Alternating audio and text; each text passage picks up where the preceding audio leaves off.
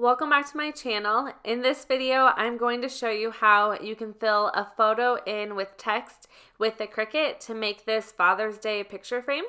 I hope you enjoy this video. If you do, give it a thumbs up. I would love it if you subscribed if you are new, and let's get into the tutorial.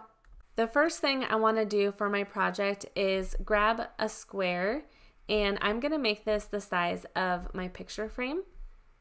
So my picture frame is 11 by 15, so I'll come up here and make the width 15 and the height 11. I'll put a picture of what the frame looks like, but it's actually just a clear frame, and they have an 8 by 10 photo example inside the frame. So I can really make my image as big as I want to, and I'll show you that in just a minute. So now I'm going to go over to my uploads and upload my picture.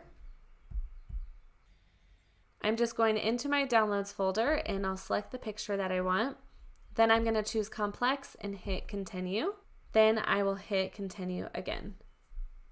I'll select print then cut image and hit upload. And it might load for a little bit just because this is a bigger image to bring into Cricut Design Space.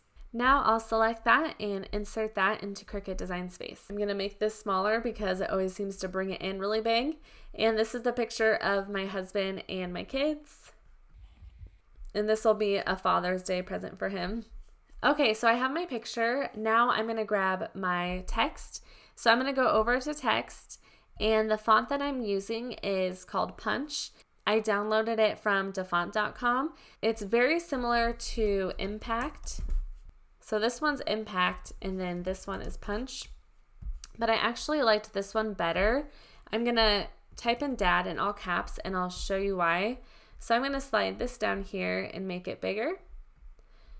Inside of the letters for these are more narrow than the Impact font. So for me, it made it a little bit easier to include their faces in here. The letters are a little far apart, so what I'm going to do is go to my letter space and bring them closer. And Cricut's a little weird with this. It brings the D closer to the A compared to this D. So what I'm going to do is just ungroup it. And then I'll hit Shift on my keyboard and bring the D in a little bit. And by hitting Shift on my keyboard, it'll keep it lined up at the bottom. Now I'm going to highlight over all three, and I want to group this back together. So now what I'm going to do is bring this over my image, and I'm going to line it up with their faces.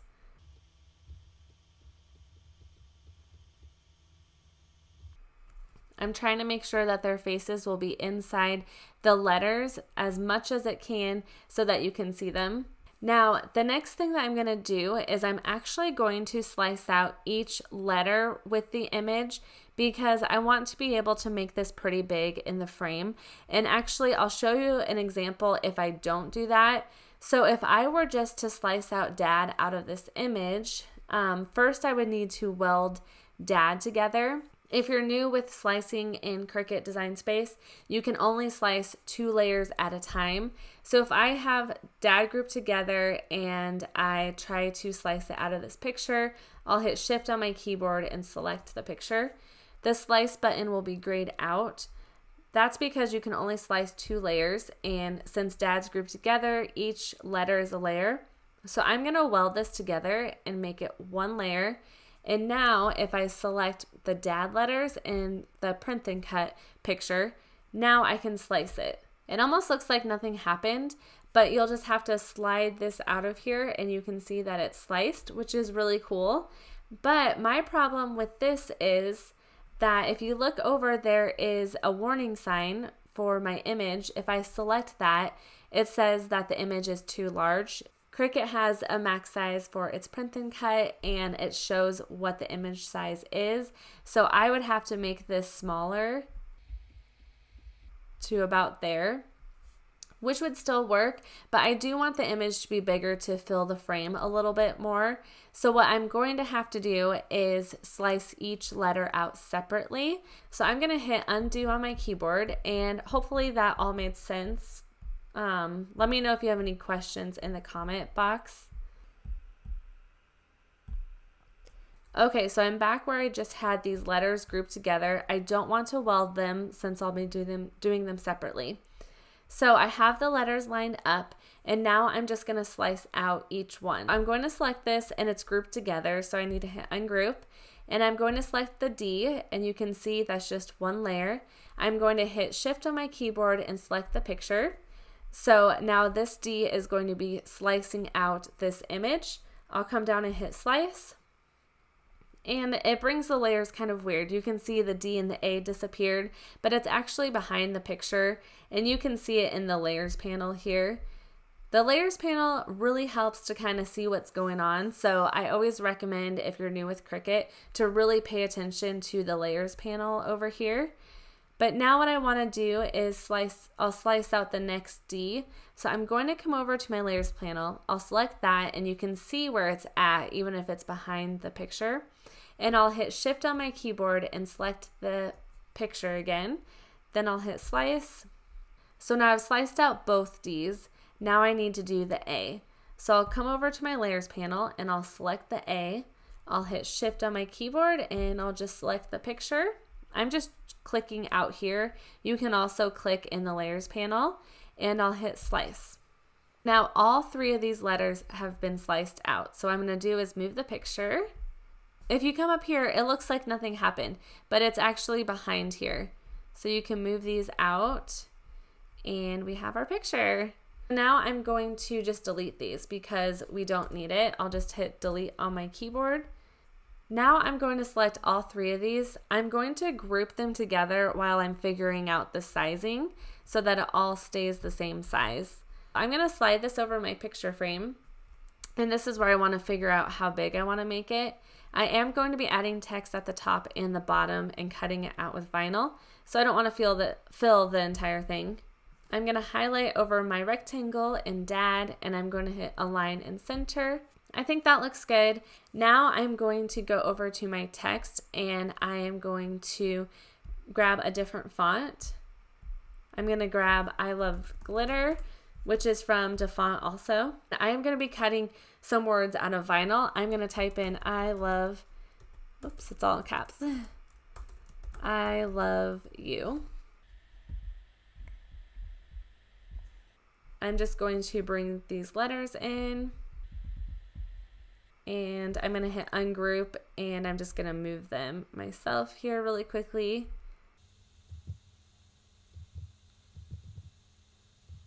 I'm going to just highlight over these letters just to move it all together, and then I might move the I over a little bit. I'm going to highlight over this entire thing, and what you'll want to do when you're connecting script font is you want to weld it. Otherwise, there'll be cut lines in between these, so you'll always want to weld that together.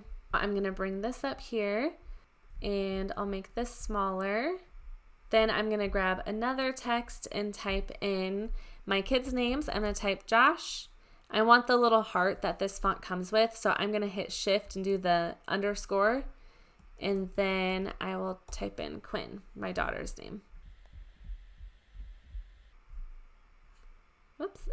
I'll bring the letter spacing together. Then I'm going to hit ungroup and just line this up myself. I like to select more than one letter at a time. It makes it a lot easier.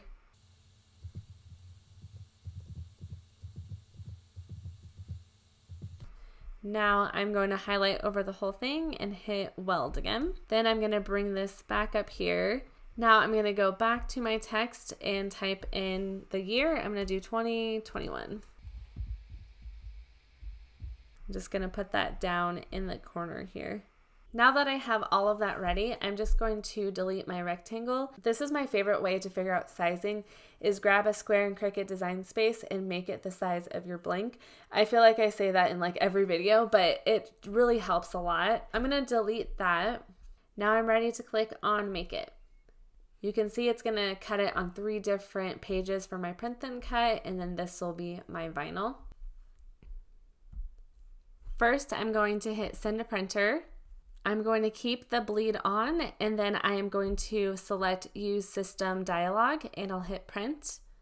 Then it'll come up with this screen. It'll look a little different depending on what printer you have. And the reason why I want to bring this up is because I want to bring it to best, and that makes a huge difference when you're printing out on printable vinyl. So I would definitely recommend that. Then I'll hit print. I place the printable vinyl in the printer. You'll want to pay attention to which way your printer prints. For mine, I need to place it with the back facing up. I have an Epson Workforce printer. I get a lot of questions about which one I have, but I believe the one I use is discontinued. Once it's done printing it off, then it'll ask me to choose what type of setting, and I'm going to choose printable vinyl. So I'm going to go up to Browse and come down to printable vinyl, then I'll hit done. I'm using my green Cricut mat because it has lost a lot of its stickiness, but I would normally recommend the blue light grip mat for printable vinyl to help remove it a little bit easier. The Cricut machine is going to read the black sensor marks first, then it'll cut out the letter. I'm using Cricut printable vinyl. There's so many different brands of printable vinyl, but I do really like this one. I usually pick it up at Michael's. It'll have a check mark once that has printed and cut, and now it'll move on to the next one, as you can see here. So I'm going to do the same thing. I'm going to hit send to printer. I'll select this, use system dialog, and then hit print. Then I'll choose best and hit print. I'll follow the same process for this. The printer will print out the vinyl and I'll have the Cricut cut it out. Then I'll move on to the last letter. Now that it's done doing all three print and cut, it'll move on to the vinyl. So I am just going to come up here and switch it to vinyl. I'm using Oracal 651 permanent vinyl. I'll have the machine cut it, then I'll weed it out.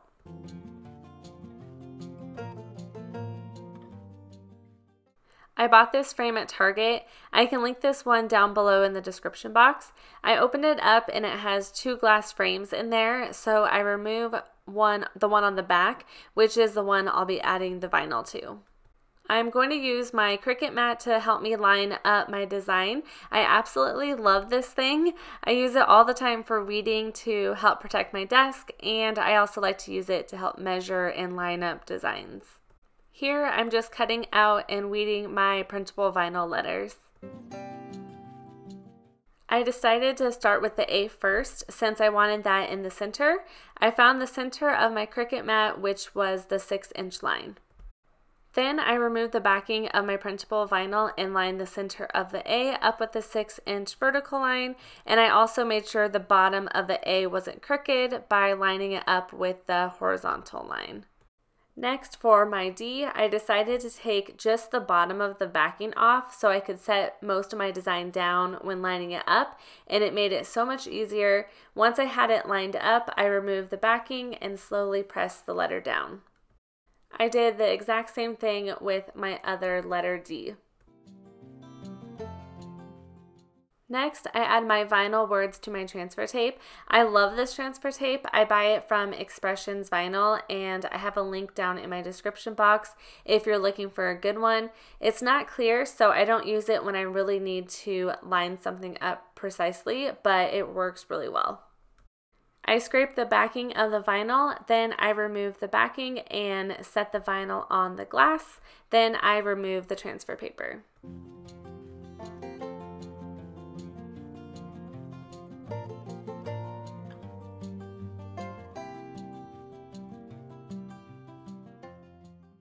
I had placed the 2021 down and placed the glass back in the frame, and the border of the frame covered part of the 2021, so I decided to take it off.